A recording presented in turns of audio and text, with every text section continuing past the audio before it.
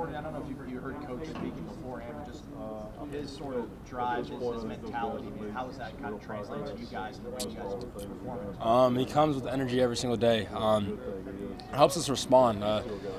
Some days you wake up and it's like, here we go again, but you come in, you see Coach Norvell and his energy, his positivity, his hard work, and it just makes you just want to work for people like that.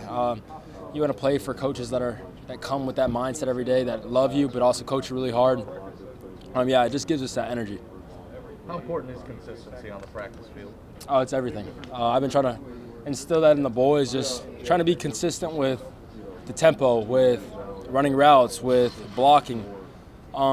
It's really important. I mean, everything translates from the practice field to the game field, and I've learned that a lot throughout these past couple of years. I've learned that just from Mackenzie too. Mackenzie, James, Blackman, they've helped me with practice, because I haven't been a practice player. I'm just a guy that comes out here and just tries to have a little bit of fun.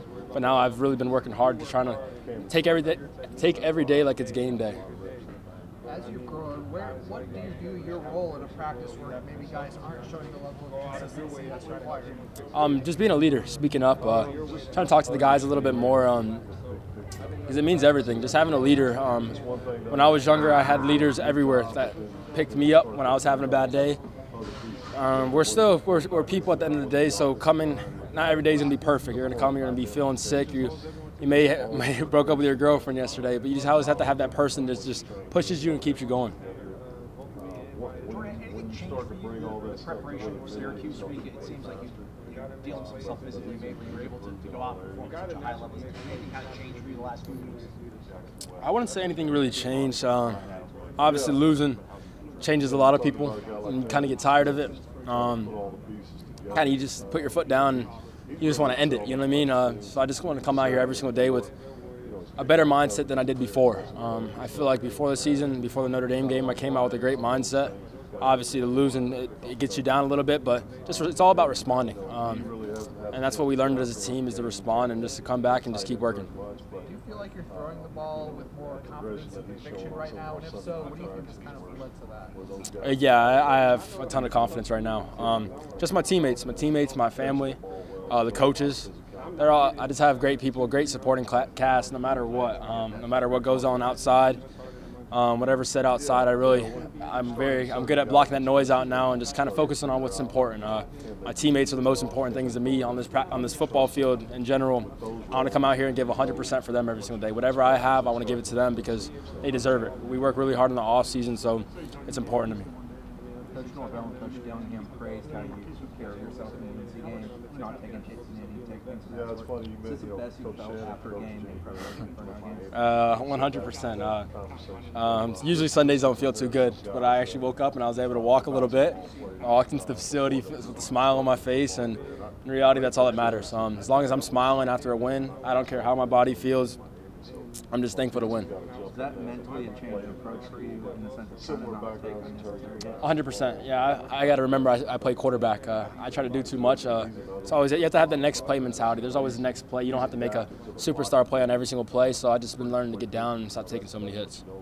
Everyone talks about like the sliding or getting out of bounds. Are there other little things that the quarterback can do to protect themselves in games? You can kind of, brace your hits a little bit, like not running instead of trying to run people over like I did like last year, trying to like lower my shoulder. Just you could take hits and go to the ground, and just make it feel a little bit better than it actually does. Do you have to control it though, where you need to play with a certain level of an edge, but also? For sure, you just got to be smart. If it's 3rd and 3, you got to do what you got to do to get the first down. But you just got to figure it out between play. Every play is different. If we need a touchdown, I'm going to lower my shoulder and do whatever I can do to get in that end zone. I'll do whatever I can do to help this team win. Jordan asked Coach Dillingham if anything changed on his end in terms of the trust and confidence he has in you. He said he's always believed in you. I asked him if he thought anything on your end changed, and he said for us to ask you. So, has anything happened that affected the way you trust and sort of have confidence in this? My teammates, my coaches, just coming with that positive mindset every day, pushing me to keep going. I've always been a positive guy.